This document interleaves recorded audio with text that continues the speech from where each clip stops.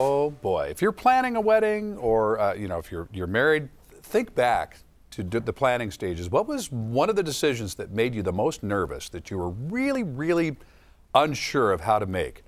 And I'll bet you it had to do with the photographer. How in the world do you choose the right person, the right company to capture a day that you can't go back and repeat? Well, we're going to take care of that worry for you here this morning. Megan Whitney is here from True Photography. And I think once you meet Megan, you see examples of their work and you hear the offer that they have to make for you. I think maybe your problem is solved. Good to see you. Nice to see you. Didn't we see you here before on the show when you and your husband were, you were on like the Great Race? Amazing Race. The Amazing Race. Years ago. Thanks. Yeah. Well, it was good to see you again. Good So to if you see look you too. familiar, that's where it's from. Let's talk about connecting with a company's work. You and I were talking off camera. That seems to be, when you're selecting a photographer, is that how you suggest they start? Look at the work first? Of course.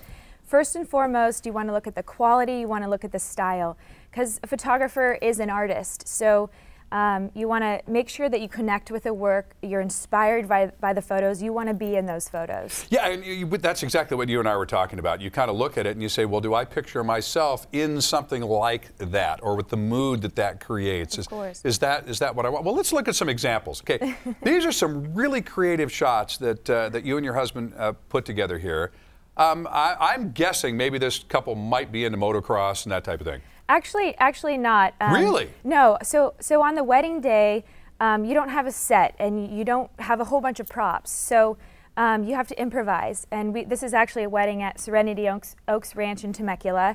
And the valet guy rode motocross and there were some jumps in the back. So our photographer was like, can we get you to do some cool jumps over the bride and groom? And of course, they were super good sports about it. And we got this awesome shot, which is their favorite from the wedding. Wow, but you came up with that on the spot. Yeah. Which is really something important for people to think about. Is your photographer going to be able to improvise and work with what's there? Rainy days don't have to be a disaster, or quite to the contrary. Right. A lot of times rain and nighttime are problems for some photographers, but a great photographer is going to use those as an opportunity. We had a backlight, we had this great clear umbrella, it was pouring rain. We didn't get him wet, we just rushed him out there. This was in the Oregon Pavilion at Balboa Park. See, that's spectacular. And that's the kind of thing. So look at the work, folks, and if the work inspires you, they all have portfolios and so forth, but True Photography has got an amazing portfolio. Look at this. This was kind of fun. This is one of my favorites. It's always about being on your toes and expecting the unexpected. So this was the cute ring bearer who, during the cocktail hour, just stole a drink of the groom's cocktail.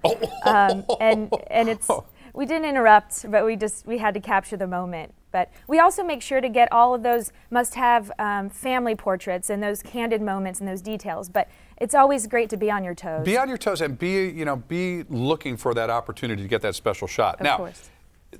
You've got to take some responsibility, folks. You've got to talk to your photographer. You can't just expect everything to happen. You want folks to let you know what's important to them. Absolutely. I mean, we always say we're an open book in that we want to hear your thoughts. Give us inspiration. Pinterest is a great thing. Everyone's using Pinterest. And show us the look and feel you're going for, but at the same time, don't feel like you have to dictate every shot, because that's why you hire someone great.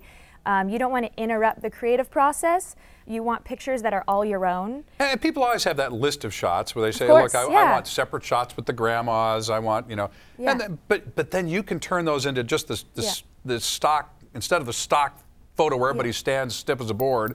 You can maybe do a little something if you know about it ahead of time. Yeah, and we make sure to cover everything. So you're going to get those family portraits. It's a balance. But we also want to get those wow shots. Okay, that's a wow shot right there. I think we've got another one here that's it's just spectacular. We'll throw that up here in just a second. But again, communicate to your photographer. Of course. Look at this. Okay, now that looks like it's out of a magazine or something, or a Hollywood photo shoot. This is the classic bride. I mean, a bride is getting ready for the big day. She's looking and feeling her best. And she was classic. She had a Gone with the Wind themed wedding. And so we wanted to get that shot that just showed off what she was going for.